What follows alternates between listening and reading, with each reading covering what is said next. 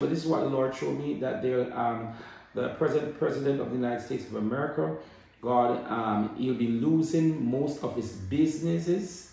I'm seeing also contracts that many organizations had with him. They withdraw those contracts, and so I'm seeing it's like I'm seeing him going down and down and down.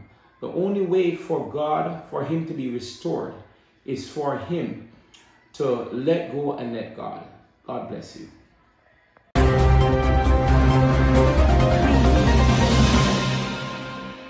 Financial fallout for President Trump as he prepares to leave office as the only American president impeached twice in the wake of last week's Capitol riot. Banks and other partners are severing their ties with the Trump organization. New York City has canceled high-profile contracts. Rebecca Jarvis has the story. Good morning, Rebecca.